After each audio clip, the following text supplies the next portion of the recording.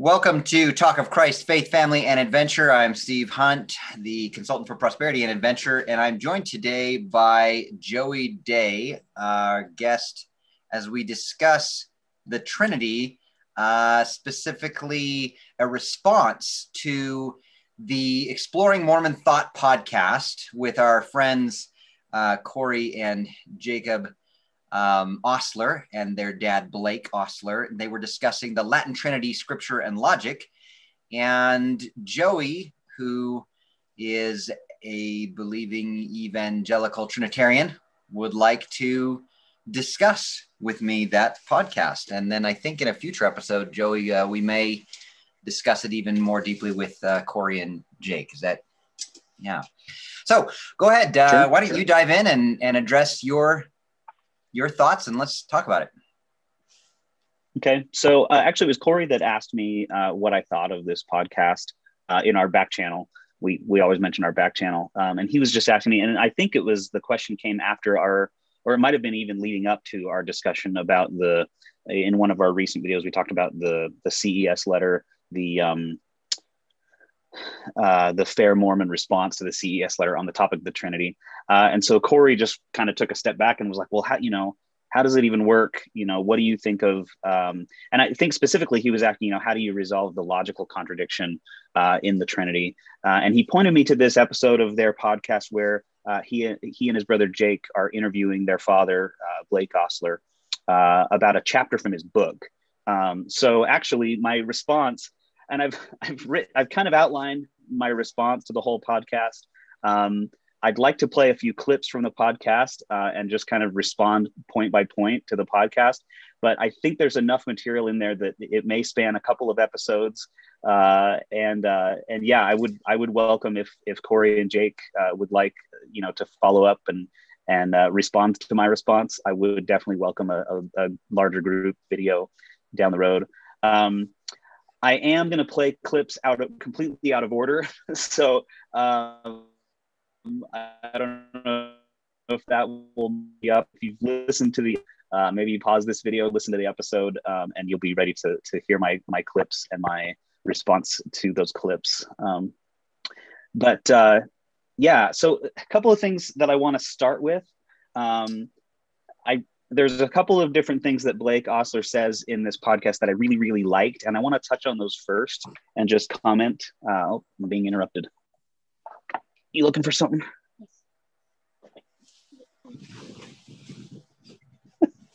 Sorry. I don't think it made its way back up here. Sorry about that. I want to react to a couple of things that Blake Ostler said that I really like first, before I dive into, well, and actually in this video, we might not get at all to some of his criticisms because there's some groundwork that needs to be laid first, but let me play these clips. So these two clips I'm going to play are Blake Ostler's comments about the Council of Nicaea, which I really appreciated. So I'll play one of these and you tell me if you can hear it, Steve. Hopefully this makes it into the video. With this, so I think you have to have a great deal of respect for what they're doing. They recognize that there's a big problem, and they're saying, well, look, let's bring our best scholars together to see if we can't come up with something that's workable as a solution. I mean, I have nothing but respect for that kind of thing. And so, a lot of people disdain the councils because it's not a prophet receiving revelation, and it definitely is not. But Christians believe that these councils were guided by the Holy Spirit. And so what I call is second-class revelation. These people were led by the Spirit, and they must have been inspired, but it's not really a revelation. It's just a formulation. And there are a lot of Christian churches that don't accept, for instance, the Council of Nicaea's resolution of the Arian controversy. And so, we have to be careful in recognizing that I think these people operated in good faith to try to do the best they could to resolve what they recognized was a very difficult logical problem to work through. Okay, so I really like his comments on that. It's really common for detractors of Trinitarian doctrine to take like the low-hanging fruit about the Council of Nicaea, and the common criticism is that it was just Constantine that puppeteered the whole thing for political expediency. He kind of forced the council to decide what he wanted them to decide, and And Blake Ostler takes the high road, you know, and just says, look, these were faithful men who were coming together to solve a problem. And I think I agree with him, obviously. I mean, I'm a little biased, I suppose, toward the idea that, yeah, these were faithful men. They were guided by the Holy Spirit. Yes, Constantine did convene the council, and it was for political expediency. He needed a united empire, you know. But I think that all the people who were there, all the bishops, all the, you know, the folks who actually sat down and deliberated on the decision, they wanted there to be a united church, right? And so the motivations were aligned, right, with Constantine's motivation. And I don't think that Constantine unduly, you know, swayed the council one way or another toward what he wanted it to decide. Sure. You know, to understand that, you have to go read a lot of history, and everyone who writes the history is probably biased one way or the other. So, for the record, I mean, that Blake Ostler's position is what my own personal position has been on the councils and the Council of Nicaea. I just assumed that, yeah, this is the gathering of faithful people who are trying to believe and trying to figure out what it is they believe, and they're doing the best that they can. And it honestly hadn't even occurred to me that Constantine, I guess I haven't read enough to be aware of the criticism that Constantine might have been pulling the strings and trying to lead it toward his own conclusions until you mentioned it to me. And I was like, oh, really? Okay. So anyway. Constantine actually, there was a key moment in the deliberations of the council where Constantine did speak up, and I think he did defend what became known as the Nicene position, the Trinitarian position. But he was being counseled by one of the bishops that was there, who kind of fed him his lines, I think. And actually later, very shortly after the council, Constantine took an Arian position, and he was basically an Arian for most of his life. And he was even, I'm going to get the history wrong but I believe he was baptized on his deathbed by an Arian bishop. So if you think that Constantine was the one pulling the strings, like, you know, you got to reckon with some of that history. But anyway, so I appreciate that Ostler takes the high road. You know, he doesn't go after the low-hanging fruit. He assumes good faith and has respect for the Council of Nicaea. I like that. Yeah, we should probably express some clarification for any of our Latter-day Saint watchers who aren't familiar with exactly what the Council of Nicaea would have been about, what they concluded, what the focus is. Real quick, what is this Arianism? I guess there's some definitions, and we brought some of this up in our other videos, but there are certainly, I assume there are people watching this who might not know what all that means. Okay, well, I mean, that's a great segue into the next clip, actually, and then we can kind of get into the meat of what Trinitarianism even is, because that question is part of the meat of the whole question. So, but before I get to that, I do want to play one other clip too, that a thing that I also really like from Ostler. He talks about the idea that the kind of knowing God that matters is not informational knowing, it's relational, interpersonal knowing. And I really like that. I agree with him. And I want to play this clip up front because I want the rest of our discussion to be colored by this clip. Oh, that's good. I think this might have been what occurred to me as something I wanted to bring up with you. And so it's interesting to me that you like it. Yeah, go ahead, listen to that. Okay. And I've got two clips there. One's 30 seconds long, one's 26 seconds long. It feels a little awkward just standing here staring at you while we're listening at the clip, but here we go. However, if there's a requirement that human beings have to be able to understand who and what God is to be exalted or saved, then nobody will be exalted or saved, because human beings just don't have that cognitive capacity. It's beyond us. But what is life eternal is to know God. And this is from John 17:3, but the knowledge that's required isn't knowledge about God. Not being able to define God accurately as a Trinity, as Cardinal Ratzinger, later the Pope, asserts, The kind of knowledge at issue is actually, and the verb there is ginosko. It's a form of interpersonal knowledge.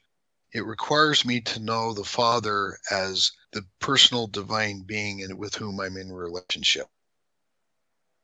Okay, and then I think this is actually how he ends the whole podcast with this clip. So here's the reality, and I think this is really what Joseph Smith was hearing from God in the first vision. What he says is, their creeds are an abomination. And why are they an abomination? He doesn't say it's because they make logical nonsense. He didn't say that. What he said is because their hearts are far from me, even though their lips are near to me. They're purporting to be near to me with their lips, but in reality, we don't grasp God with our lips or with our, just with the noggins and our cognitive abilities. We grasp God only in the fullness of our being and our hearts in an exchange of interpersonal relationships. Okay, I misspoke. I don't think that's how the podcast ends.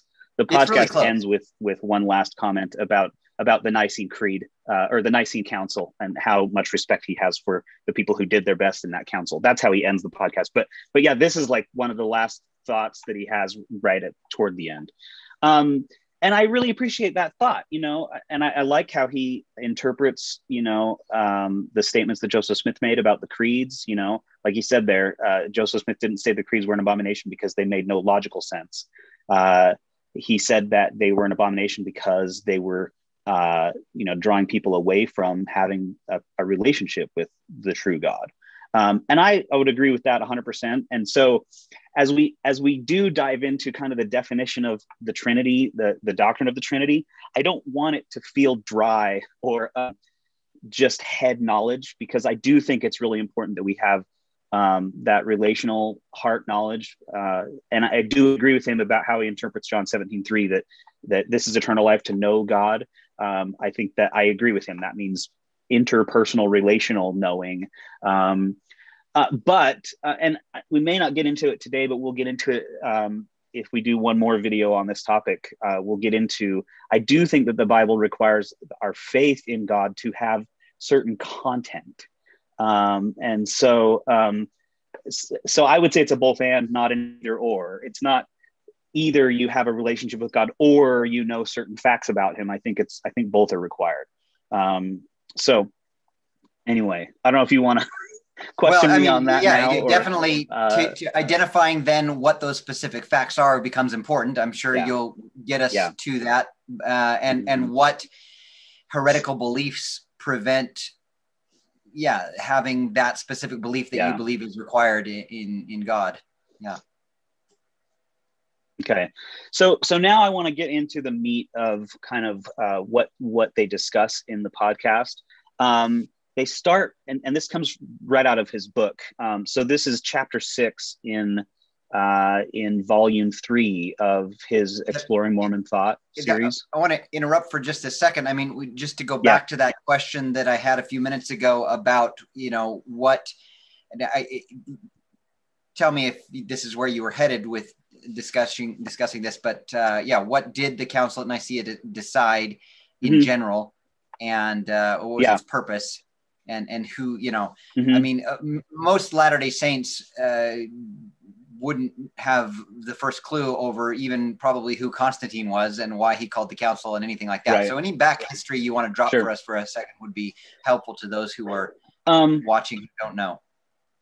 Especially those who, again, the council in our church, we're taught, if we're taught anything about the Trinity, and you and I both agree that this is improper and incorrect, we're basically taught that those who believe in the Trinity believe in something that's completely unintelligible and just unbelievable and complete logical fallacy, and that somehow then immediately following that, we tend to be taught that it's this idea that God is one being showing up in 3 different personas, as in the modalism type trend. We're taught most often in church that those Trinitarians believe that there's one God who sometimes shows up as God the Father and sometimes shows up as Jesus Christ the Son. Anyway, so we're just taught wrong, because that is not Right. The Trinitarianism. common criticism from Latter-day Saints against the Trinity is to go straight to verses like Jesus' baptism or to Jesus praying to the Father and say, see, this is absurd. Why would Jesus pray to himself? And all of those arguments are really not arguments against Trinitarianism as it's been classically defined. Those are arguments against a heresy, something that was declared a heresy in like the 1st or 2nd century. It was really early on. Modalism and there was a guy named Sibelius who wrote up and started teaching, what I think is going on here is it's just one person, one God, who is pretending to be the Father in the Old Testament, and then he pretends to be Jesus when he comes in the incarnation, and then the reason he has to leave is because then he comes back as the Holy Spirit, right? And it's really easy to poke holes in that. But, you point to Jesus' baptism, you point to Jesus praying to the Father, and you say, look, that's an absurd way of thinking about the Godhead. Right. So there must be some real distinction between the persons, or these verses in Scripture don't make any sense. And the realization that was knocked down as a heresy. The realization that most Latter-day Saints need to make is that those who believe in the Trinity, they read these verses in the Bible too. They believe that all three divine persons were present at the baptism of Christ, and that all three divine persons were present when when Stephen was looking into heaven and saw them. And so they have to reconcile that. And the belief in the Trinity does not mean that there was one God who split himself into three persons when Stephen saw them in the heavens. Anyway, just the realization that Trinitarian, they are aware of these verses, and their belief in the Trinity makes sense. Not only are we aware of them, they are not difficult texts for me. In fact, I would consider them as positive biblical evidence for your belief, my belief in the Trinity. Yeah. So, so the Council of Nicaea, another one of these heresies had popped up. There was a bishop named Arius who began to teach this idea that Jesus is not really fully divine. He's not really God or a God, but that he was a creature created by God. Maybe he was an angel, and maybe even he was the chief angel, right? So he has a certain kind of prominence, but he's not to be worshipped as God, right? And a number of bishops heard what he was teaching, and they knew that was clearly wrong. Based on the New Testament, I think it's very clear in the New Testament that Jesus is God. He's called God in a bunch of places. He's given all of the names and the titles of God. He does things that only God can do. And so the Council of Nicaea convened to sort of try to root out this heresy of Arianism. Well, ostensibly they were getting together to talk about, well, is Arianism the right way to believe or not? And let's consider the biblical evidence and try to decide, what the church should agree on as a church body, right? And this is because the Old Testament had the Shema, the declaration that they bring up in the podcast, that Jews believe and recite, that hear, O Israel, the Lord thy God is one, right? Elohim. There's one God. Yeah. And I said in our last conversation, and someone actually commented on our last YouTube video. Let me quickly pull up. I said in our last video that the Council of Nicaea, that everyone who convened at the Council of Nicaea already agreed on the creator-creature distinction. They all agreed that there was a sharp ontological, qualitative difference between God on one side of that divide and all created beings on the other side of that divide. And someone commented on our YouTube video and said, I kind of disagree with his, I don't know, I'm forgetting exactly how he said it, but kind of disagree with his summary of how the Nicene Council. And if you'll indulge me, I get that from a book that is called Retrieving Nicaea, The Development and Meaning of Trinitarian Doctrine. And it's by a guy named Khaled Anatolios. He said he makes the claim in that book. And so if you're interested in researching that claim, I'm sure he lists his sources. I'm not making that claim myself. I haven't done the primary research that would be necessary for me to make that claim, I suppose. So yeah, I think it's definitely a question that's worth considering. Let's go check out the primary sources and really kind of dive into, well, did everyone at the council already agree on the creator-creature distinction or not? Would you say that there was a question going into the council as to which side of that divide Jesus fell on? So I think that's exactly the question that was at issue. Yeah, was which side of the creator-creature divide does Jesus belong on? Does he belong on the creator side, or does he belong on the creature side? And to me, it's like, if that wasn't the question going in, then what was the question, right? To me, like, I think both sides must have agreed that the creator-creature distinction was a thing, and then what they went into the council to try to decide was, where does Jesus fit? Is Jesus on the God side, or is he on the creature side? And the problem was that if he was on the God side, then did that make two gods? Did that disagree with the Shema saying there's only one God? Or if he was on the creature side, did that mean that he was not divine as the Son of God? Right. So, and then the struggle, and what they were attempting then to decide was, how is it that and what they eventually decided was that he falls fully on, correct me if I'm wrong, but fully on both sides. Jesus does. He's fully divine. Yeah. He's also fully man. And he is, at the same time, he does not create an additional God. He is the one God with God the Father.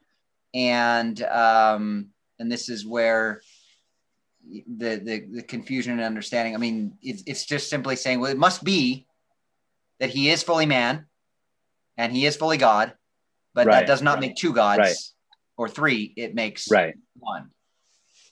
Yeah. And the Council of Nicaea honestly did not settle nearly half of the questions that you just listed. They basically struck down Arianism as a heresy. They said, no, Jesus is not a creature. He's not a created being.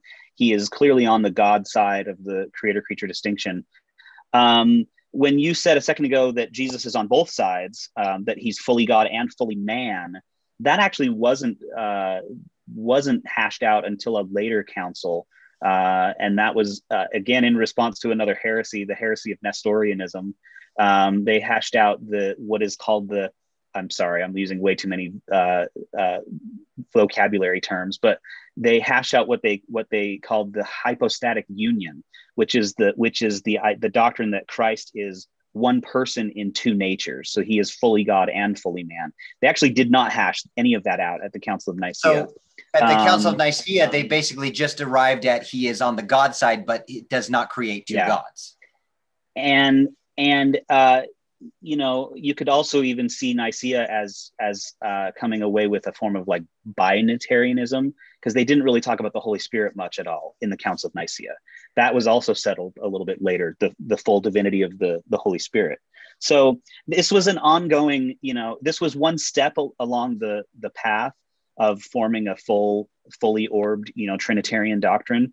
And the creed that came out of the Council of Nicaea was actually amended and changed. So the Nicene Creed that you know of today is probably the Niceno-Constantinopolitan Creed, which was actually written about 150 years later in the Constantinopolitan Council. So this gets really complicated.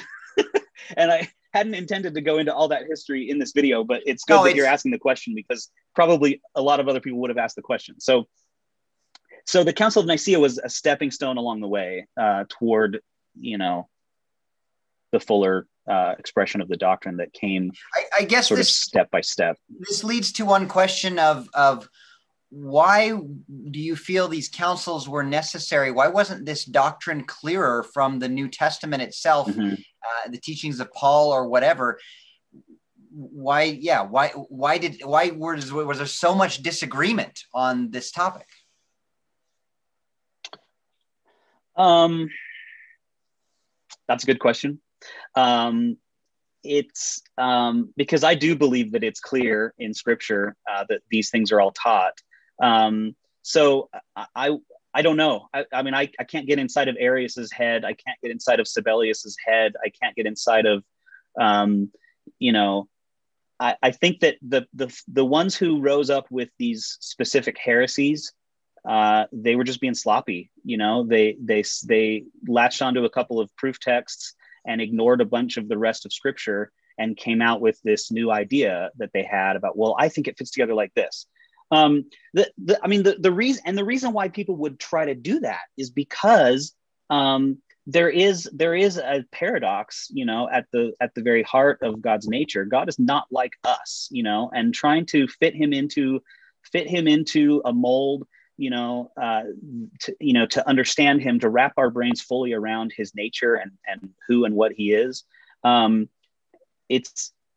can't do it as finite creatures. But the temptation, the pull, you know, to just, I'm going to figure it out, you know, is so strong that people, you know, try to figure it out, and they come out with their idea. And almost as soon as you think you've got it figured out, it turns out that you're probably contradicting some whole other swath of Scripture that you either didn't consider, or you forgot about, or you swept under the rug or something, right?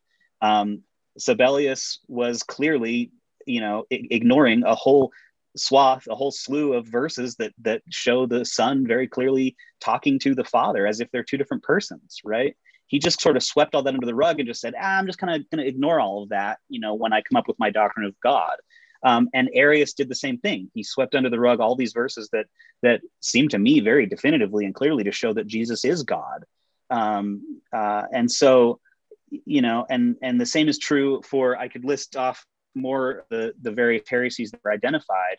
And so what happens is Trinitarianism starts out as this kind of nebulous thing that, like, well, there's these 5 or 6 things that we're pretty sure we have to believe about God. And then as the various heresies sprung up, they were chipping away at the definition, you know, to where the Trinitarian doctrine is almost defined more in terms of what it isn't than in terms of what it is. We know that modalism is not Trinitarianism. Trinitarianism is not modalism. And we know that it's not Arianism, right? And we know that it's not now really quickly, those two things aren't they essentially the same thing, modalism and Arianism? Just for definition's sake here, when you say Arianism and you say modalism, it's the same heresy that no, I'm sorry, modalism is Sabellianism. Yeah, I just want to be clear. I want to make sure I'm getting it. I want to make sure anybody watching is getting it. My bad on that. I did not mean to. Arianism, then Arianism is the idea that Jesus Christ is not divine, that he is a created Son of God, human, essentially, a great creature. And meanwhile, Sabellianism, aka modalism, is that Jesus and God are one, just showing up in different formats and one God. One person. Yeah. They're one person. And this is something that I've had to come to grips with, and is that there's a very specific use here of the word being and of the word person or persona or whatever, that when you say God is one, you are saying that in the Trinitarian belief that God the Father, Jesus Christ the Son, and the Holy Ghost are one being, which you, I think, would say equals still one in substance and essence and several other ways that they are one being, but you won't call them one person. They are 3 separate persons, which is how they appear in relationship to each other and to us. Yeah. Which then, of course, becomes confusing to me, because in any general use of the terms being and person for a human being and a human person, those are identical words. Yeah. Okay. Right. We don't have any experience of a single being that has multiple persons. Maybe a schizophrenic person. Is that? Yeah, there's bad examples that I would not use as analogies for the being of God. Yeah, no, and that's a topic I'm going to get into a little more later on, because that's one of the main criticisms that Ostler has of Trinitarian doctrine, is just that it's a bald-faced contradiction. And so I want to talk more about how we resolve that contradiction as well. But everything we've been discussing is a good segue, I think, into the next clip I want to play. And maybe this clip will kind of illuminate or maybe even just summarize what we've already been saying. So let me play this next clip. So actually, in this clip, Ostler's responding to a question that I think Corey asked him. And Corey read from the book, and he read out this syllogism that has 4 premises. And this is from the book, this syllogism that, and he presents it in the book as, this is the logical problem of the Trinity, right? There's these 4 premises that traditional Christianity very clearly wants to accept, these 4 propositions, right? Premise number 1, the one true God is exactly one divine individual, Yahweh. Premise number 2, the Father is God. Premise number 3, the Son is God. And premise number 4, the Son is not identical with the Father. Okay, that's the sort of the little logical, the 4 premises in this little syllogism that he quotes from the book. And then let me play this clip of Ostler kind of reacting to that. You just said that they were. This is a logically inconsistent tetrad. In other words, acceptance of any 3 of these propositions entails the logical denial of the 4th. And yet, all 4 propositions that Christians were clearly committed to. So if you accept that the Father is God and the Son is God, and that there's only one God, you accept Sabellianism or modalism. The Father and the Son have to be the same person or identical. If you accept that the Father is God, but the Son isn't God, then you reject Jesus as being divine. The Jews did that, but... Oh. My clip started playing. Stopped playing. You just said that they were. I don't know how to skip This is a logically forward. inconsistent tetrad. In other words, acceptance of any 3 of these propositions entails the logical denial of the 4th. And yet, all 4 propositions that Christians were clearly committed to.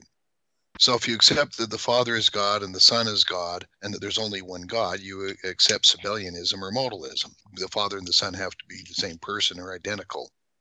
If you accept that the Father is God, but the Son isn't God, then you reject Jesus as being divine.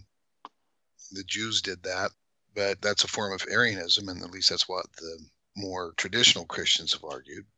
If you accept that the Son is God and that there's only one God, and that the Son is not identical to the Father, then you have to deny that the Father is God. And as strange as it seems, there were Gnostics during the 1st and 2nd century that viewed the God of the Old Testament as not truly God, because that God was evil. The kind of things that God did are just not acceptable.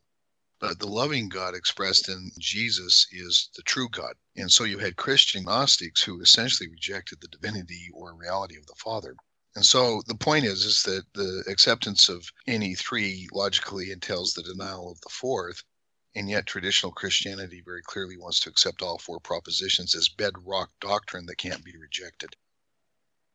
Okay, so I don't know if that cleared anything up for you. Yeah, no, can I share my screen now here? I want to share. Yeah, I was going to share. Did you write down the syllogism? I wrote them down. Yeah. Did you do that too? It's up to you. Yeah, go for it. No, go for it. All right. So yeah, these are the 4, right? There's one true God. Okay, Father. So go ahead. Right, and he writes it as the one true God is exactly one divine individual, Yahweh. Now, meaning Blake Ostler writes it that way, or who is it that? Ostler writes it that way. So actually, yeah. So part of what I want to do is kind of push back a little bit on the way he writes the syllogism, because I wouldn't write it the same way that he writes it. But yeah, the Father is God, the Son is God, and the Son is not identical with the Father.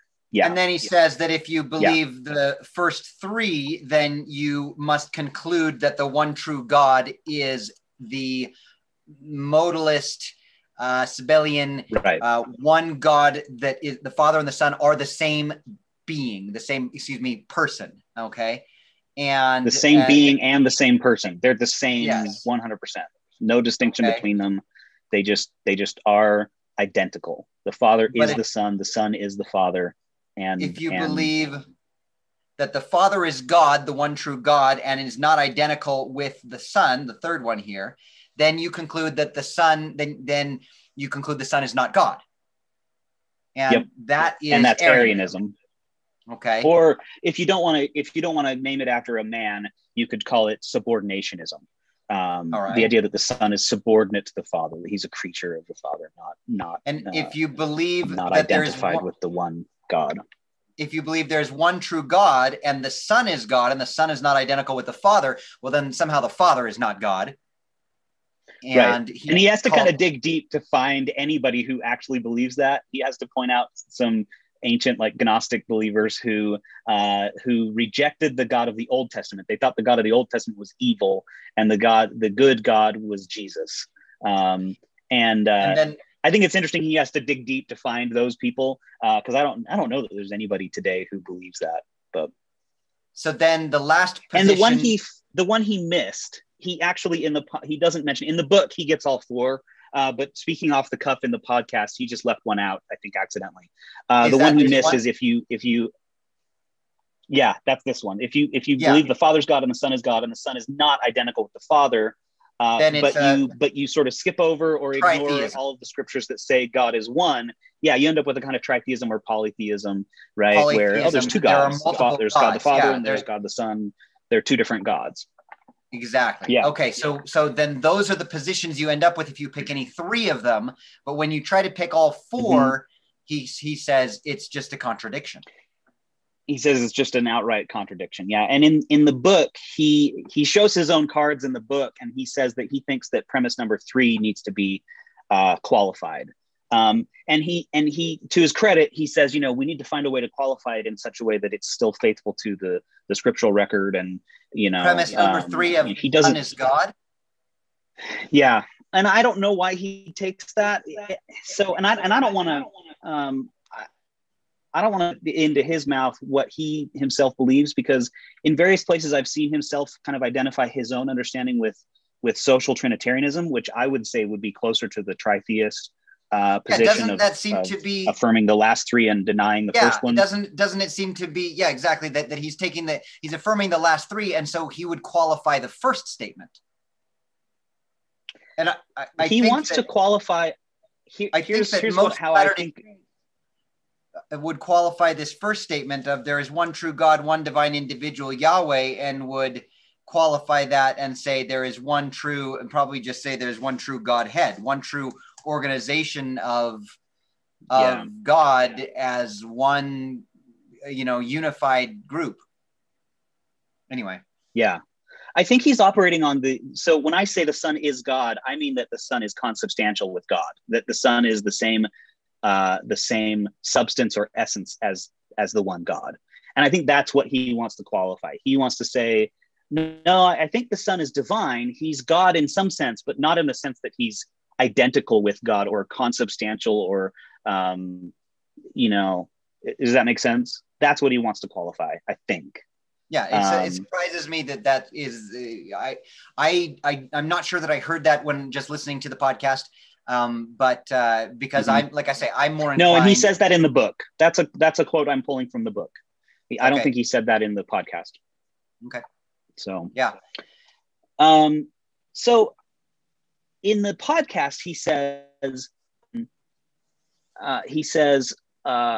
Traditional Christianity very clearly wants to accept all 4 propositions as bedrock doctrine.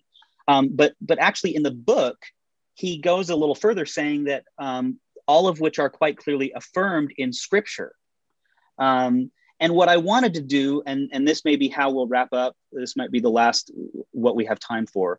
I want to go to the Scriptures and point out, okay, so he has these 4 propositions. And actually, before I do that, I would add a few more propositions. I would have to add the Holy Spirit is God, right? And he knows this. He says as much in the chapter when he builds this little syllogism, these propositions. He knows that it's not the complete definition of Trinitarianism. What he's trying to do, though, is kind of boil it down to the essence and show that all you need are these 4, and you've got a contradiction. Contradiction, exactly. So, right. So I would add a few more propositions. The Holy Spirit is God. I would even add things like the persons mutually indwell one another. And I would add that they are distinguished by their relations of origin, personal properties.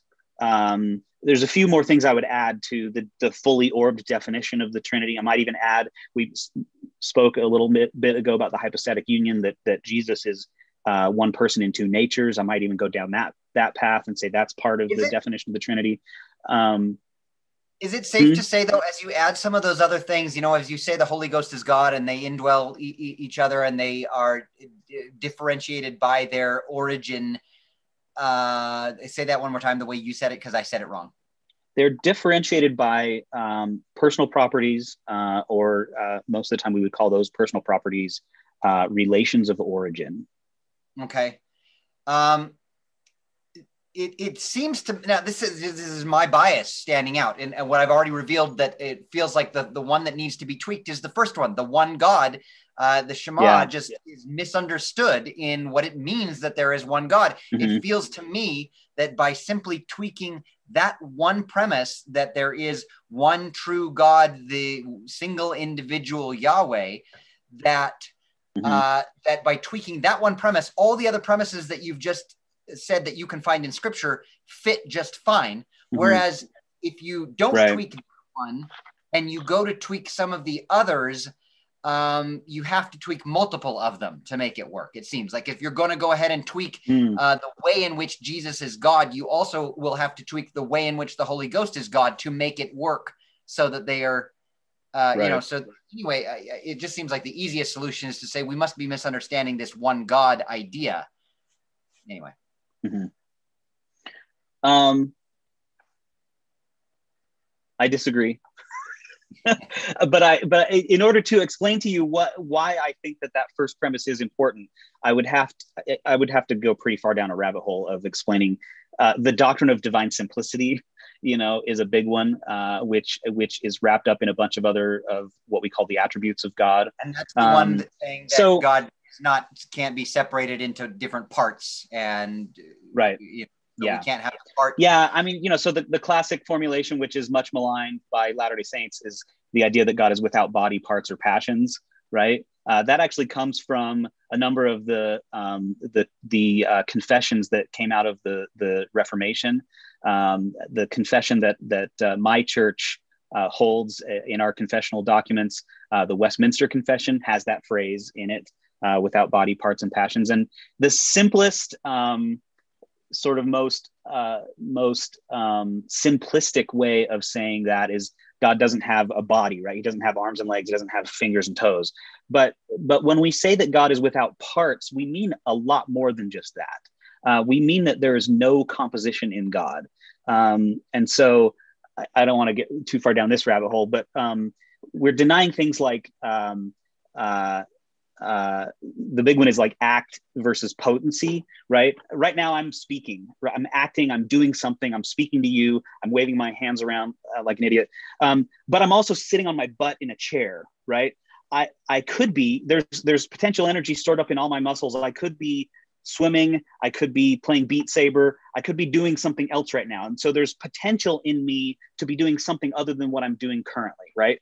So there's composition in me between my actions and my potentiality, right? We could talk about other kinds of potential in me, right? I don't have a PhD. I could get a PhD. I think I could. I haven't yet. I don't have any interest in getting one, right? But that potential exists in me, right? I could actualize that potential if I chose to, right?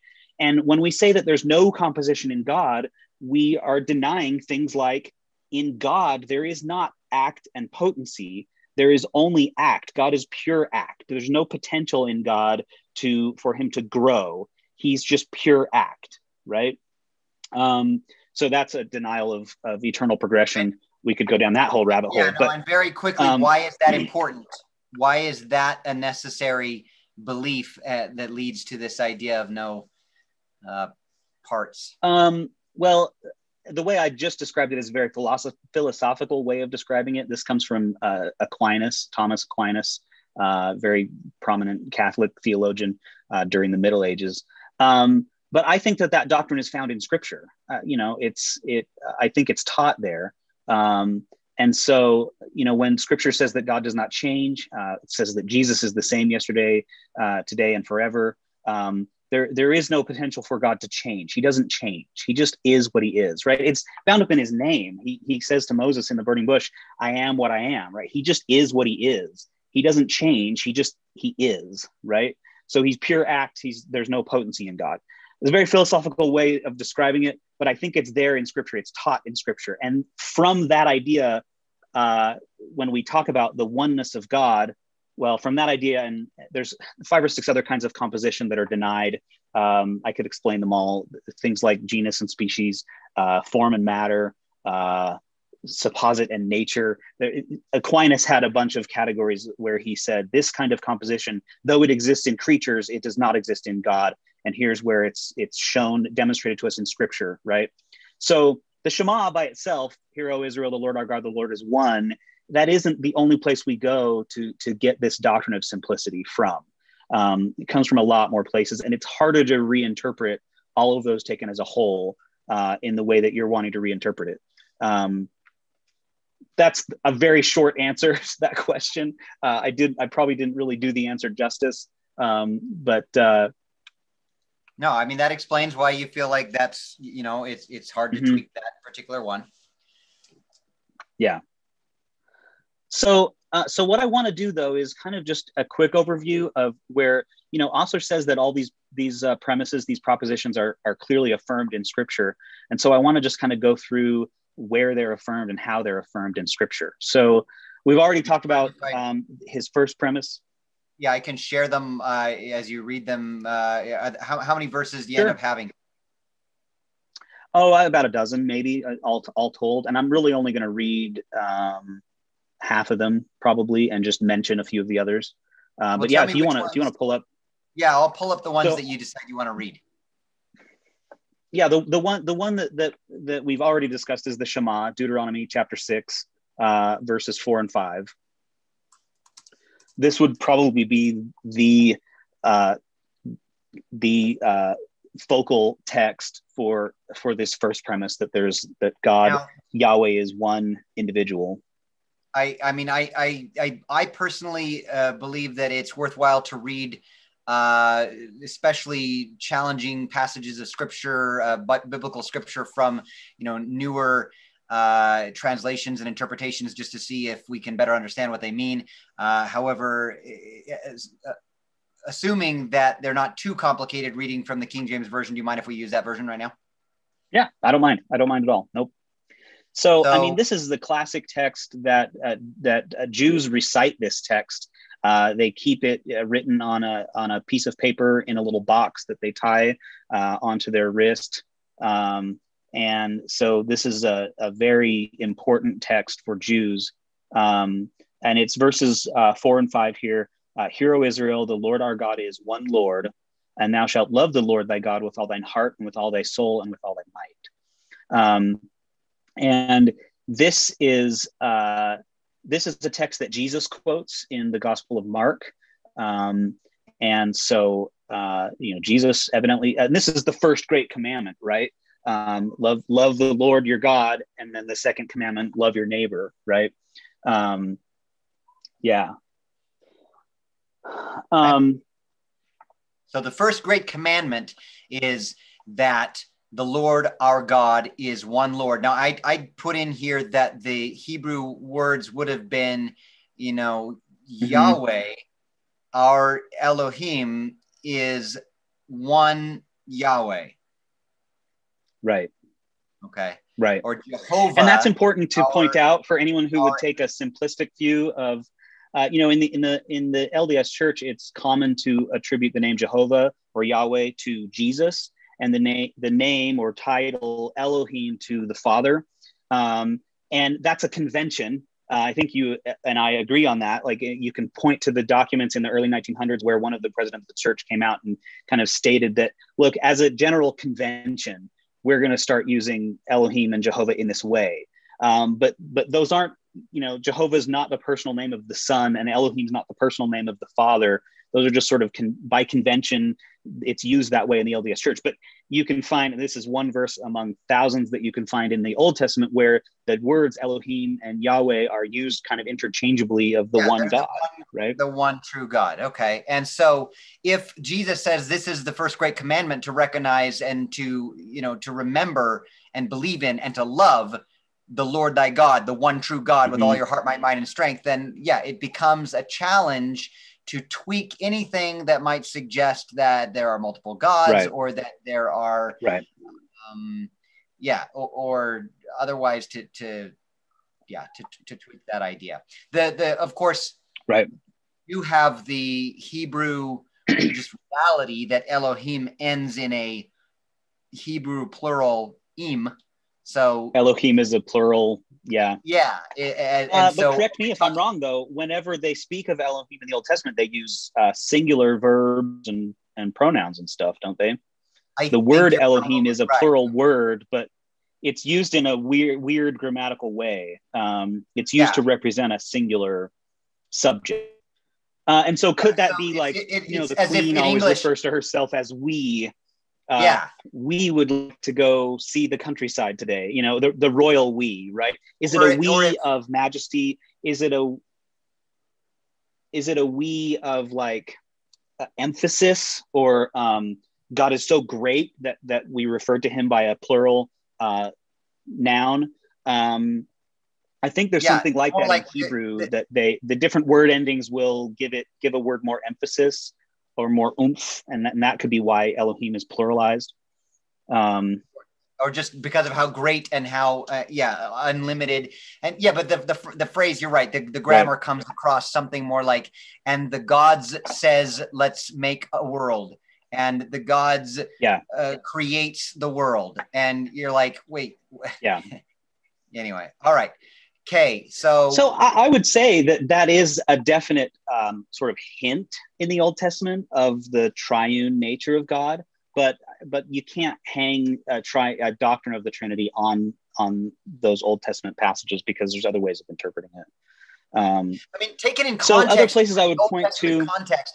This was coming to a people who were living amongst people who believed in polytheism, all kinds of gods living on mountains, or gods of the plains and gods of the hills and gods of the rivers and gods of the stars. And this message delivered to them at the time was, Israel, here, one God. And and for sure, it would be contradicted by God later coming out and saying, well, actually, there's three of us.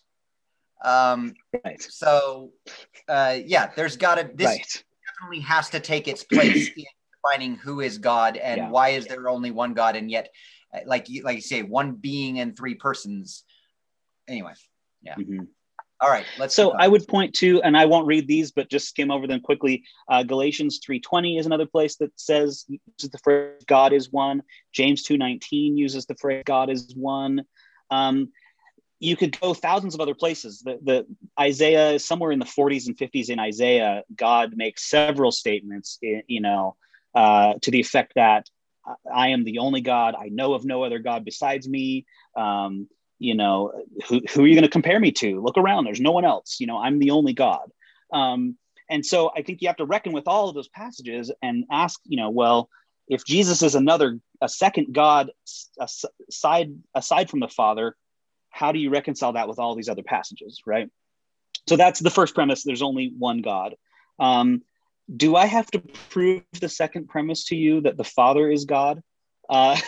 I don't know that I necessarily even have to demonstrate. And like I was saying, Ostler has to really dig deep to find anybody who really believes that, because I think this is the easiest one to demonstrate from Scripture. Yeah, I think that. Anyone that believes that the Father's not God. Yeah, we don't need to go and open up the Scripture and read it here, but everybody can, be reminded of the verses where Jesus is saying, "I ascend to my Father, and your Father to my God, and your God," and that's exactly the one I had set aside. Yeah. And he prays to the Father. John chapter 20, verse 17. Yeah. Right. I think everybody who's watching this will be able to easily support the premise that God the Father is God. So I think so too. So let's move on to premise 3, that the Son is God. And so I would go to a place like Romans chapter 9, verse 5.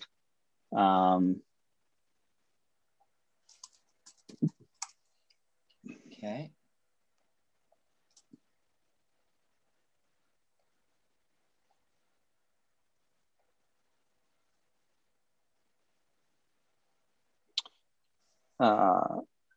Romans chapter 9, verse 5, and this is kind of mentioned in passing. We'd have to read the whole thing in context to because it's like in the middle of a sentence.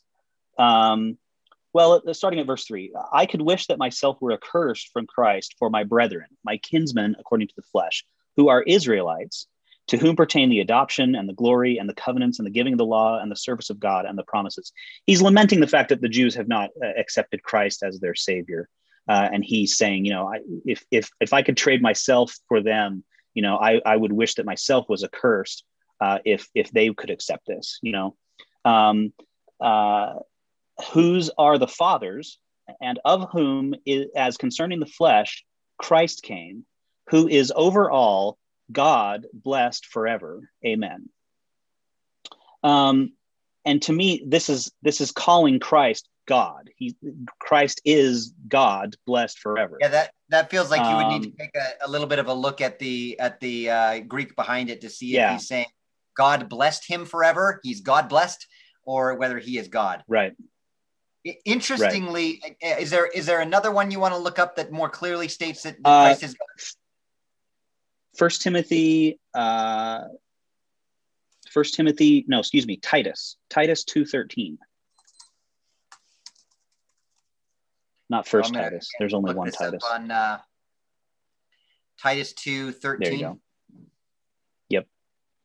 What's interesting while this is pulling up is that we have many, many clear statements in the Book of Mormon and in the Doctrine and Covenants that say that Jesus Christ is God. So Latter-day Saints should believe this. But also, interestingly, I think many Latter-day Saints, if you ask them who is God, they would most likely answer that God the Father is God, Jesus Christ is the Son of God, and they would you have to press them a little bit to realize and understand that their scriptures very clearly state that actually Jesus Christ is God.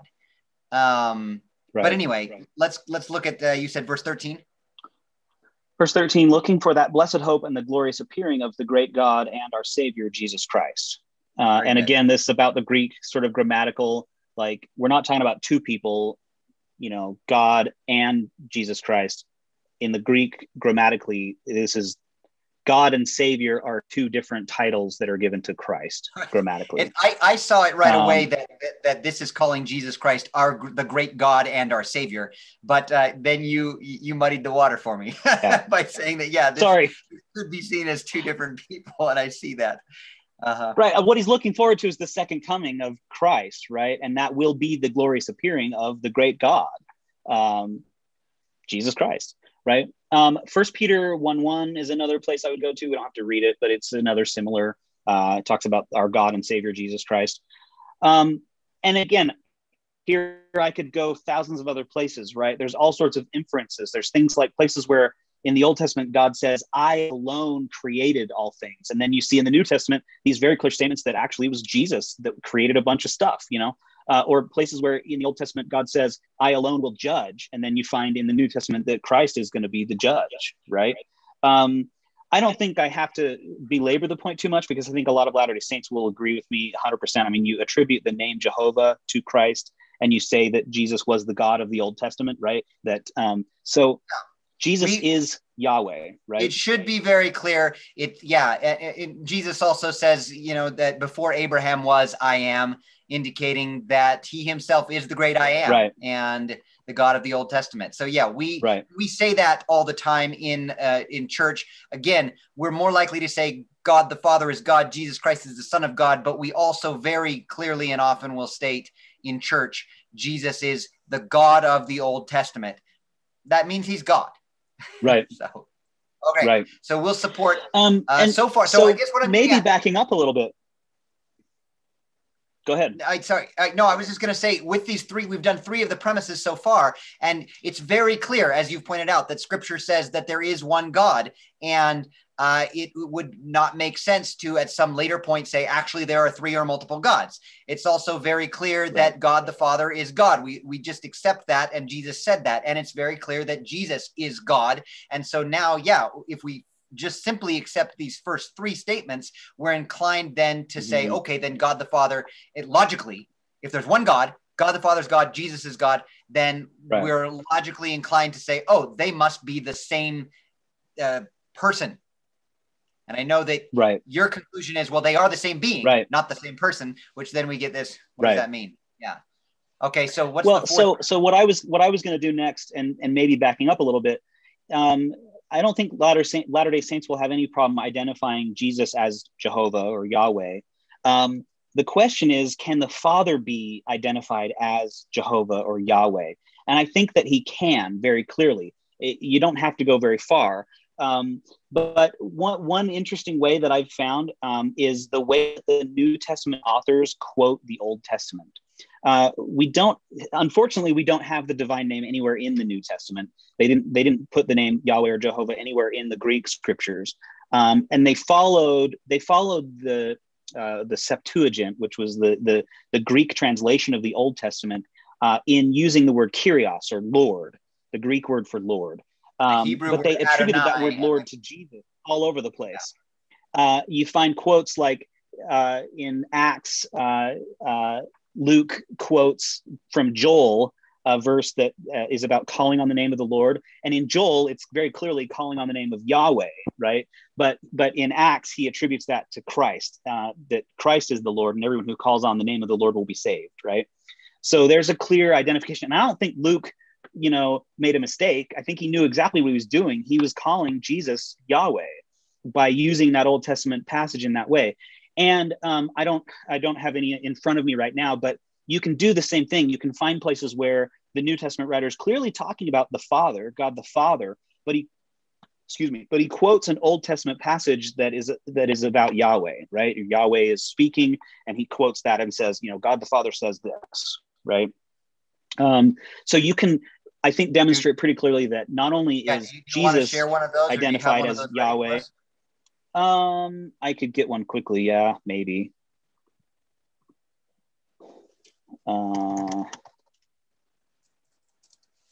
I mean, they're not hard to find. There's more of them than there are for Jesus, I think.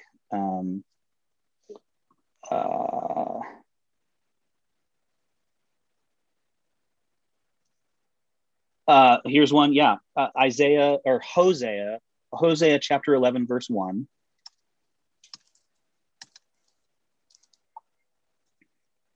So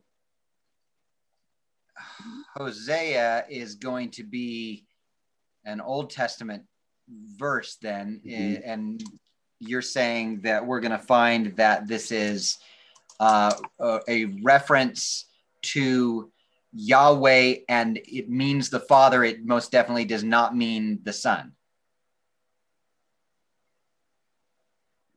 I don't know what you just tried to say. It sounded like a contradiction the way you just put it. No, that's fine. Okay, so let me share this here. What I guess I'm getting at is, again, that we're looking for a verse that very clearly says that, again, because Latter-day Saints are inclined because of conventions to see Jesus as Yahweh or Jehovah, right? That we're looking for a verse that very clearly says that actually the Father can also be called Jehovah. Identified with the one God, Jehovah, Yahweh. Yeah. So here, because again, that Shema that we read earlier from Deuteronomy says that Jehovah, Yahweh, is the one God, Elohim. And so now we're looking at Hosea 11, which this is from the Old Testament.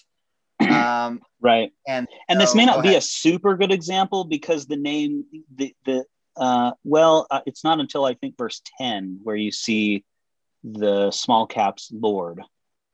Yeah. So that small cap. Maybe if you go back to Hosea chapter 10. Oh, chapter 10? Oh, okay. Maybe.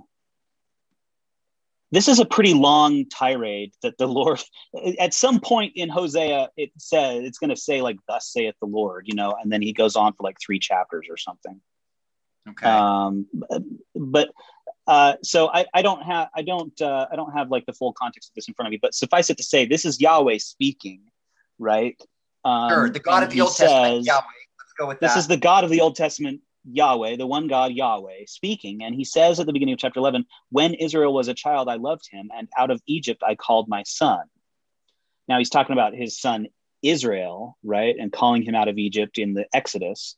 But you go to the New Testament, and in Matthew chapter 2, you might even have a cross reference to this.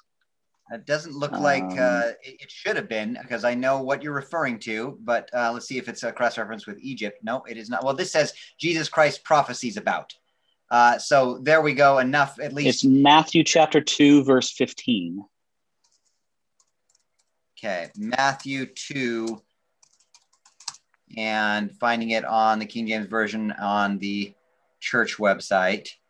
Verse 15. And this is, of course, when Joseph and Mary took Jesus away to Egypt. Right. And Matthew sees this as a prophecy fulfilled.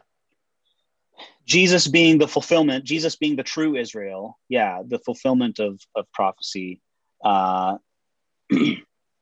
And so that it might be fulfilled, which was spoken of the Lord, which would have been the Kyrios, the Greek, the Yahweh, spoken of the Lord by the prophet Hosea, saying, out of Egypt have I called my son. And so again, this is a reference to Christ. To me, the clear inference here, and maybe this wasn't the best example. I have like 20 or 30 more that I could have chosen. And if I had had time to prep for this, I would have picked one that was even clearer than this. But to me, the clear inference is that God the Father was calling his son, God the Son, out of Egypt. And who was it in the Old Testament that did that? It was Yahweh who called his son out of Egypt. And so here we have a passage where the New Testament writer has quoted an Old Testament passage and identified the Father as the Old Testament Yahweh. And like I said, I've got a whole list of these that we could go through if we had time. Some of which will be clearer than others. Yeah. I think you've brought up an interesting point that I hadn't considered. That, I mean, yeah, when we just list the four premises, and this is the interesting thing about these four logical premises that make up the most basic understanding of the Trinity that's looking for some contradiction, is that, again, for me as a Latter-day Saint, and the way I read the scriptures, I see in the scriptures this declaration of the Shema, that there is one God. I see that. I understand it. And so I have to believe that. I, of course, believe that that the Father is God. And this is part of, of course, the first article of faith for the Latter-day Saint, for the Church of Jesus Christ of Latter-day Saints, that we believe in God, the eternal Father, which says right there, God is the eternal Father, right? So there's that. And in his Son, Jesus Christ, and in the Holy Ghost. I think as you read the Book of Mormon, the Doctrine and Covenants, and all other scriptures, you see that Jesus Christ is God. So the third premise is accepted. And then also, it's very clear from interactions and everything that they're not the same person. I'm going to use your word for that. And so I accept all four premises. And then when I say, okay, well, then they seem to contradict, so how do I reconcile them?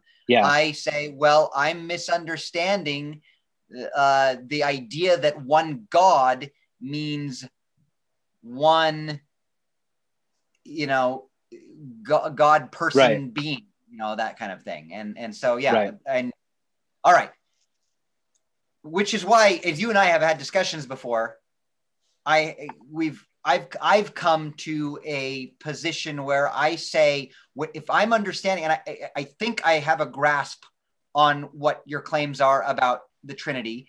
And while I struggle with this idea that the word being and the word person have to be given different definitions in order to make it work. And anyway, I that's probably not the way you would say it, but I feel like for all practical purposes, the way I believe in God and in Jesus Christ, in God the Father, in Jesus Christ, in Yahweh, in Elohim, in all of the way I believe in all of these things for all practical purposes is incredibly similar to the way you believe in them. Now, I know you disagree with that, but that's what I see. And so I find myself standing up for Trinitarians in church when someone comes along and says the Trinity is such a stupid concept that's unintelligible, and I can present these four things to my neighbors in a gospel doctrine class and say, well, wait a minute, we believe these four things and they sound contradictory, Anyway. go ahead. Yeah, and you pointed out to me in one of your family discussions on this channel, your father made a comment, and you kind of gently corrected, like, oh well, Dad, that's not what Trinitarians believe, and I appreciated that. I appreciate whenever you do that. So I'm being asked if I want lunch. Yeah. Yeah, we're going to wrap up here in a minute, I think. Yeah, let's go ahead and wrap up. We've got these four the last premise, and we probably don't have to go to the scriptures and read it because we've already discussed them. I would go to Jesus's baptism as a clear indicator that they're not the same person. I would go to the vision of Stephen seeing the Jesus on the right hand of God.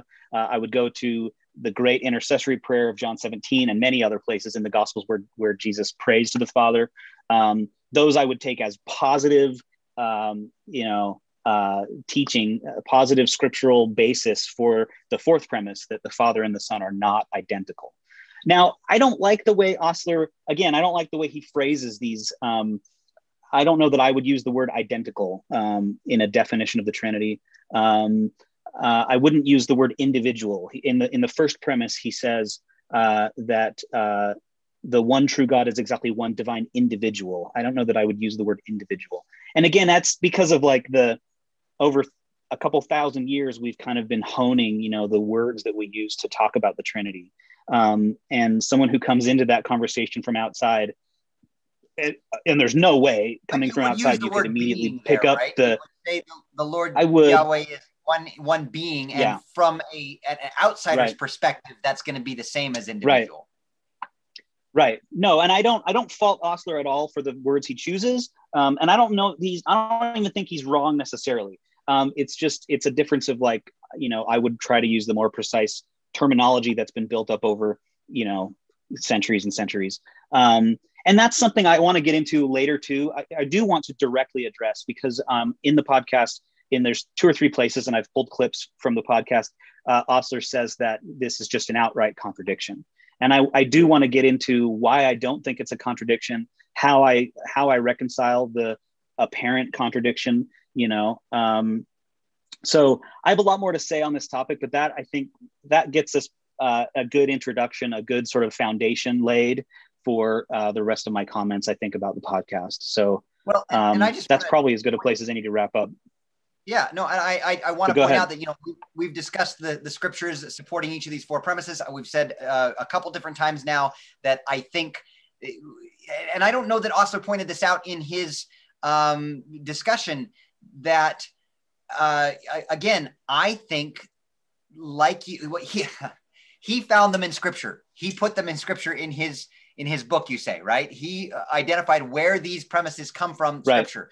We've identified them in scripture. Yep.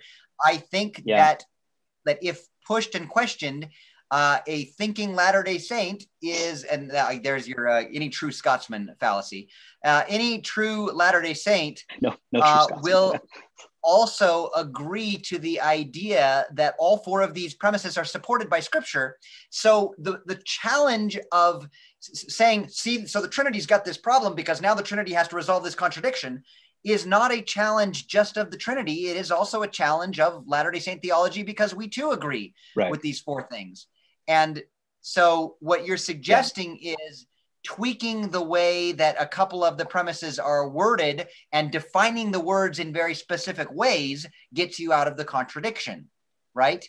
Latter-day Saints will tend to tweak, I think, the idea that there is one individual God, just like you were, a little bit balking at, and we'll say, no, there's one God, but what that word God means might be Godhead, one overarching godly unit directing all of the universe as a God, as a unified Godhead is what was meant by one God. That's one way they might tweak it. And another way they might tweak it is by saying that, and I realized this as we were making that last discussion, that the Jesus is God, the God of the Old Testament. If you just assume for a moment that nearly everything, almost 100% of the time that the people of the earth were interacting with God in the Old Testament, they were interacting with God the Son, perhaps from time to time who was speaking as God the Father, then you have a way of tweaking divine investiture. Yeah, exactly. That's what it's called from, at least that's what Bruce R. McConkie called it. then you have this way of tweaking it, saying that Jesus is God, always has been, and hold to that. And so in the cases where you're a little less leaning on God the Father is the one Jehovah, you're saying Jesus is the one who said, I am Yahweh, the one God. But then you do get this question, okay, then what's God the Father doing in there? And is he a second God? Is he above the God Jehovah? And we have to also resolve these contradictions. So, all right. Yeah. Is that a good place to stop? Well, so, and in a future video, I definitely want to say a lot more about that, but I think we've laid the right foundation. So I'm satisfied to close this one. So all right, thank you for letting me bounce all of this off of you. Thank you for your insightful questions. You steered that conversation in a few places I didn't mean for it to go, but they were good.